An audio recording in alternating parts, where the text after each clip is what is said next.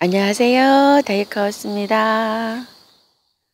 아이고, 오늘은 엄청 하늘도 깨끗하고 맑습니다요. 어젯밤에 보름달은 잘 보셨는지요? 정말 오래간만에 볼 수 있다는 보름달이었는데 저도 밤에 봤는데요. 약간 아주 선명하게는 아니고 약간 아주 그냥 흐리게 이렇게 봤습니다요. 한 11시쯤 나와서 봤어요. 초저녁에는 건물들한테 가려져서 안 보였어요. 그래가지고서 밤에 보니까 떠 있더라고요. 크긴 큰 것 같습니다요. 만난 거 많이 드셨나요? 저는 명절에 집에 있었어요. 손주 보고 있었어요. 손주 남자아이 4학년 5학년 있는데요. 아빠랑 엄마랑 지리산 종주 한다고 가가지고서 그저께 가가지고서 어젯밤에 늦게 왔어요. 종주하고 아이고 저기 해서 딸아이 하나만 봤답니다. 자, 이렇게 해서 보면서 살금살금 또 조금 좀 분갈이 또 하면서 이렇게 좀 했답니다.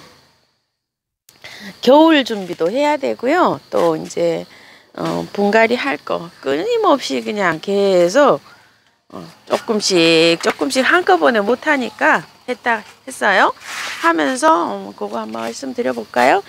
애니시다예요. 애니시다를 이쪽에 있죠. 요런 거를 다 잘라냈어요. 여기만이라도 외목대를 만들어 보려고요. 여기 위에는 이렇게 세 가지로 갈라져 가지고 이걸 뭐 어느 걸 하나를 쳐버릴 수가 없게 이렇게 됐어요. 그래서 밑에 통풍이 잘 되게끔 이렇게 해서 외목대로 여기 만들기 위해서 밑에 거를 조금 잘라냈답니다. 지금 현재 이렇게 하고 있어요. 애니시다가 저기 뭐죠? 가지치기는 살짝 했어요. 여기 한번 보시게 되면 이렇게 살짝 아유 손녀딸하고 봉숭아 물 드린다고 좀 지저분하네요. 죄송합니다. 이해 좀 해주세요. 자, 이렇게 해서 여기 잘랐는데 많이 또 자랐어요. 많이 자랐는데 지금 모습은 이제 이렇게 돼 있어요. 이렇게 돼 있고 플럼바고는 뭐 끊임없이 핍니다.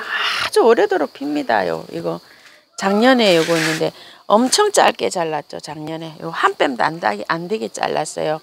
근데 이렇게 키가 크면서 이렇게 자라는데요.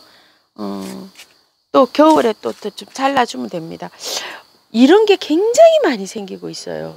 이렇게 이 벌레 이게 수액을 빨아먹는 것 같아요. 이렇게 해서 보이는 대로 이렇게 제거를 해주는데도 엄청 많이 생기고 있고요. 방제를 한번 했어요. 어제 전체적으로 꽃이 많아가지고 방제하는데 한 한나절 걸렸는데요. 모두 싹이라는 거를 제가 치고 있잖아요. 그걸로 좀 쳤고요. 배추벌레 같은 하얀 푸르스름한 송충이가 얼마나 많은지 다 갉아먹고 아까 보시던 거 있죠. 이렇게 하얗게 된 거 이런 것도 많아요. 나무에. 근데 작년에 보니까 이런 게 끼면 고사하더라고요. 자꾸 그래서 보는 대로 이렇게 긁어주고 있어요. 내주고 있어요. 올해는 방제를 선녀벌레는 있죠. 그때 와서 꼼꼼하게 방제를 해서 그런가 선녀벌레는 없는데 송충이가 또 그렇게 많네요. 아이고 국화꽃이 예쁘게 피고 있죠. 여름 무렵에 사갖고 와가지고요. 좀 아이가 이런 하초들이 좀 자라잖아요. 자라면 화분이 작아지는 경우가 있어요. 그리고 겨울에는 물을 추워질 때 자주 못 주는 경우가 생기잖아요. 그래가지고서 요런 작은 화분에 있는 거를 큰 화분으로 옮기는 작업을 계속 하고 있어요. 이렇게 이 목로보단 이거 옮기듯이 아유 많이 피죠. 요렇게 해서 옮길 때는요. 분을 털고 한 거는 그대로 뽑아서 그대로 옮기고 있고요. 분을 안 틀고 한 것들 있죠. 그건 털어주고 이렇게 옮기고 있어요. 요것도 가령 예를 들어서요. 이거 바위초롱인데요.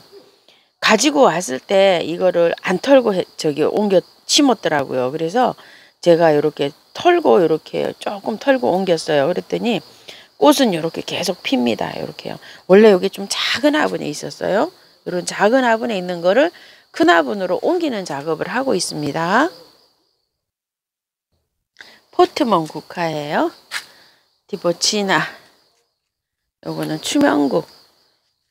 추명국이 꽃이 안 올라온다고 하시는 분이 많으세요. 짜보 추명국이에요. 이렇게 작게. 요것도 벌레가 많아가지고 이게 막 형편이 없잖아요. 이렇게 약을 좀 쳤어요. 이거 이렇게 많이 올라갔어요. 키가 엄청 커요. 땅에. 그리고 이건 돈키호테 야생화에서 일찍 갖다 심은 거예요. 처음에 나왔을 때. 그런데 요 아이 한번 보여드리려고 왔어요. 요건 뭐 레드 후드 라이딩인가 뭐 그거 있죠. 그건데 얘가 짜보예요. 짜보. 이렇게 작게 이렇게 돼 있어요. 레드 라이딩 후드. 이렇게 짜보네요. 아이고야. 한 뺨도 안 돼요. 지금요. 그 가지고 온 거 있죠? 거기에서 더 줄어드는 것 같아요. 이렇게 있습니다. 바늘꽃이에요. 요것도 바늘꽃이, 요거는 의정부 들꽃사랑에서 가지고 온 건데 키가 많이 자라지 않고 이렇게 나지막하게 자라는 바늘꽃이에요. 이렇게요. 크리스마스 버닝이라고 그랬죠? 요거 이름이요. 이렇게 해서 아이고 많이도 올라옵니다. 바늘꽃이. 키가 뭐 무려 한 30cm 정도밖에 안 돼요. 원래 바늘꽃이 키가 크게 자라잖아요. 요거는 작게 자라는 바늘꽃입니다. 금꽁의 다리는 올해 약 쳐가지고 많이 쳐가지고 예쁘게 보질 못하고 있어요. 그 대신 올해는 봉숭아가 정말 장미봉숭아가 정말 예쁘게 엄청 예쁘게 피보고 있습니다. 나무마다 전체적으로 봉숭아가 예쁘게 많이 달리는 것 같아요. 한 나무에 색깔이 막 여러 가지가 이렇게 달리죠. 요것도 지인님께 받을 때는 장미봉숭아라고 받았어요. 요거요. 이렇게 장미꽃 같죠? 이렇게요. 빨간 거. 이렇게 빨갛게 생긴 거. 빨간 거는 저는 새나무 올해 있네요. 보니까. 층꽃이 피기 시작합니다. 핑크색, 보라색, 흰색 이런 것 같아요. 그 다음에 요거 솔잎금계구. 아이고 요 아이 참 신기해요. 요거요. 월동 너무 잘 돼요. 햇볕이 부족해서 우리 집에는 색이 아주 붉은기가 좀 덜 돌지만 월동 잘하고 꽃을 한 2번, 한 3번째 보는 거 아닌가 싶어요. 요거요. 살짝 좀 잘라주면 또 피고 이렇습니다. 한 포트 사다 심어놓은 게 이렇게 예쁘게 잘 핍니다. 월동은 잘 됩니다요. 나타샤 후룩스요. 후룩스가 참 요즘 많이 피고 있어요. 오래도록 핍니다. 요게 전체적으로 다 후룩스예요. 후룩스를 7, 8가지를 심었는데요. 지금 1가지, 2가지, 3가지, 나타샤까지 4가지 피고 있어요. 앞에 먼저 피고 진 것들도 있어요. 이렇게 피고 있고요. 이거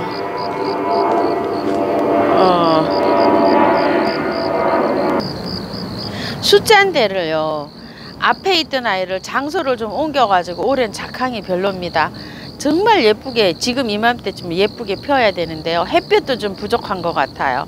올해는 그럭저럭 이렇게 견디고 있다가 내년에는 장소를 저쪽 햇볕이 좀 많이 들어오는 쪽으로 좀 옮겨야 될 것 같아요.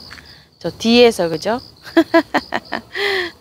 이렇게 자꾸 옮겨도 저도 장소가 배치가 조금 잘못되는 경우가 자꾸 생긴답니다. 요것도 옮겼더니 아이고 여기 힘들어 하네요. 저쪽에 있던 걸 이쪽으로 좀 옮겼어요. 그리고 여기 앞에가 좀 잘 안 돼 가지고 항아리에다가 이렇게 좀 심어 봤어요.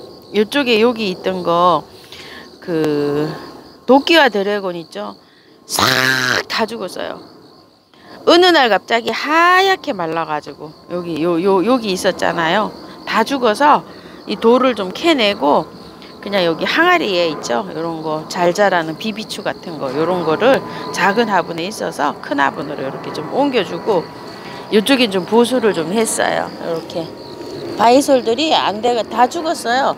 여기 자생종만 살고 여기 이쪽으로는 다 죽어서 조금 좀 옮겼답니다. 아이고야, 안개꽃이 고기 한 폭이 나가지고 요렇게 예쁘게 잘 자라고 있어요.